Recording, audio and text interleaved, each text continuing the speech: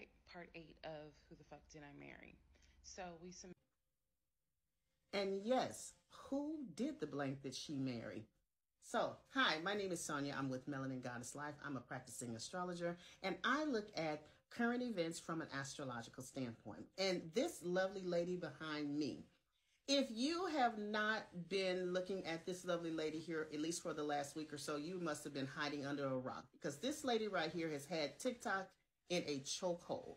She has put together what I consider a documentary of her experience being married to a pathological liar. It is a 50-part series. Go to her page, look at the documentary. It is going to be so mind blowing to you. She takes you through all the twists and turns of being married to a pathological liar. She is an awesome storyteller. It just keeps you captivated. I can't say enough because it had me in a chokehold for 2 whole days. Now, being that I'm an astrologer, I always like to look at things from an astrological standpoint. So I was curious as to what the astrological makeup was for Miss Risa Tisa. So I was able to get some information on her. She has recently celebrated a birthday, which she did share with us, and her birthday was on February the 15th. She turned 36 years old. So with that little bit of information, I was able to get some general information with regards to Miss Risa Tisa and a little bit of insight as to why she could have possibly found herself in this situation with this person. So she was born February 15th, 1988. That makes her an Aquarius sun, a Capricorn moon. And because I don't have the birth time for her, I'm going to have to do a 50-50 on the rising sign, which would make her a Gemini rising. But the thing that I want to look at is her Aquarius sun. If you know anything about Aquarius energy, Aquarius is the sign of doing things differently. It's the sign of breaking the mold, not doing things status quo. It's also the sign that is ruled by, in modern astrology, Uranus, and in a traditional astrology, Saturn. So what comes with people with an Aquarius sun or Aquarius placements is you may find that they find themselves in unpredictable, unexpected situations. The dynamics of their life are always some type of twist and turn, and it's always some kind of a surprise element to Aquarian energy. They do things outside of the box, and they have experiences that come their way that are outside of the box. So this definitely lends to her being in the situation with her ex-husband. She's also a Capricorn moon, and the thing that sticks out for me with her being a Capricorn moon and being a female Capricorn moon is she said something in the series, whereas she was really taken by the way that her ex-husband paid all the bills.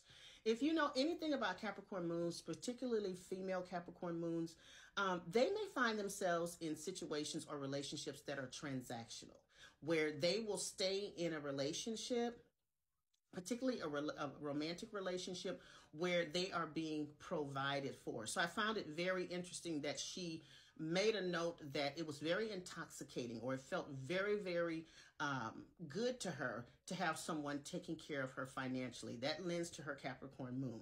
Now, the thing that I want to get to is the special formula that I have that I use to come up with when I'm trying to determine when a person is about to go into their love cycle.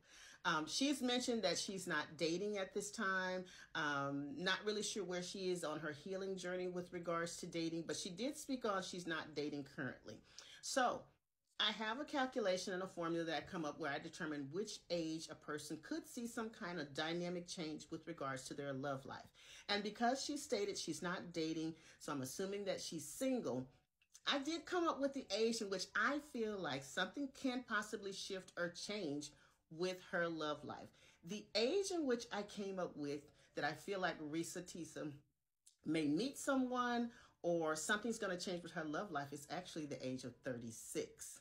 So the year 36, from this last birthday a few days ago to her next birthday, February 2025, she may find herself in a relationship. She may find herself finding love again. She may find herself dating again. But love or love lessons, or maybe she's on a journey of self-love, will be a big part of her year of 36. And I am super excited for her.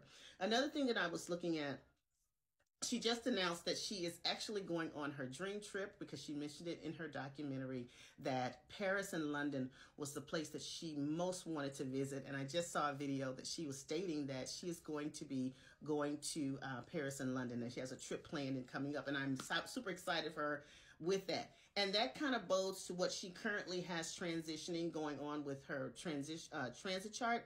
She has Jupiter, the planet of growth, expansion, healing, and opportunity, going through her 12th house. Now, this bodes for two things that is currently going on with her. The 12th house is about our healing, about our traumas, about our secrets, about things that we hold on to that could possibly be hurting us, detrimental to us.